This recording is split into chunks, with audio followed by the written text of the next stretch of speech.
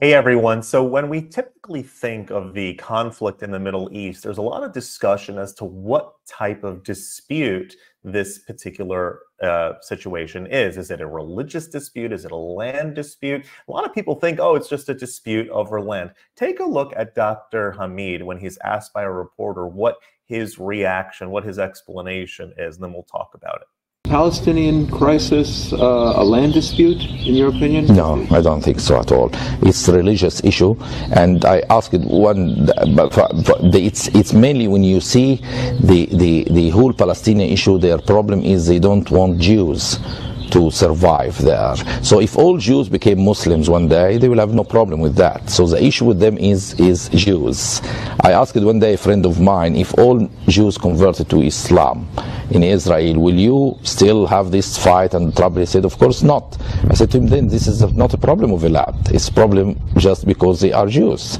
So, and when you listen to the Arab media, when you follow the Arab media, when you follow the people who are, it's all about a religious war against the Jews, and they wanted to take it further to apply the prophecies that Muslims will slaughter and kill every Jew in the world. This is one of the prophecies in some book called Al-Bukhari. It's not in the Quran, but it's in a book called Al-Bukhari that's well respected by many Muslims as a source of hadith book for the words of Prophet Muhammad, and there is this what they dream about is to fulfill this prophecy of killing every Jew there. So the problem here is in my it's not a view. When you listen to the mosques, when you listen to the sermons, when you see the media, how they incite hatred and violence against people just because they are Jews. So you will realize that it's not a land dispute. And what if America pushes Israel to concede land and to establish? This will encourage the jihadists more and more in their path. In fact, America should do the opposite. When the jihadists attacked America in September 11, they wanted to see these concessions happening.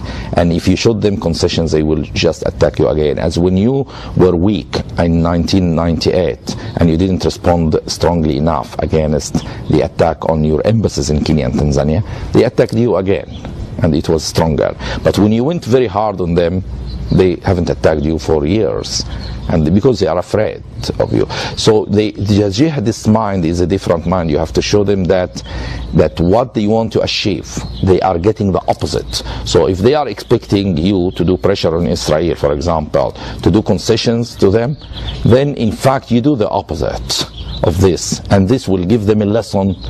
Don't attack us again, because we will not surrender to you, and we will do the opposite of what you want. So they feel they are losing, not gaining by their attacks. This is the message that you have to convey to them, and so to change their mind and to make them think twice before attacking you again or trying to attack you. So two important points I think that he makes, and he's again of Muslim-Arab background, Arab-Muslim background, excuse me. And the 2 points I think that are important that everyone should perhaps take away from this are, number one, that it's not a dispute over land. It is a religiously oriented battle by radicals that have a very specific ideology about eradicating those that are not of their particular religious mindset. That includes other Muslims that are not of their particular religious mindset, and that's not only against Jews and not only against Christians, but again, other Muslims as well. And so it is a religiously oriented pursuit that the terror comes, and that's number one. Number two is that because it's a religiously oriented war, then giving land is not going to do anything to quell any sort of tension. And in fact, as I believe that Dr. Hamid correctly pointed out, was that when you do concede land, it only makes them get stronger and go harder, and that's why no land for peace is ever an option, any real option on the table. So just food for thought when you're thinking about the context of how this war and how the history of this war kind of plays out. It is not about land or land for peace. It is about an ideological battle of radical Islam against those that are not members of radical Islam.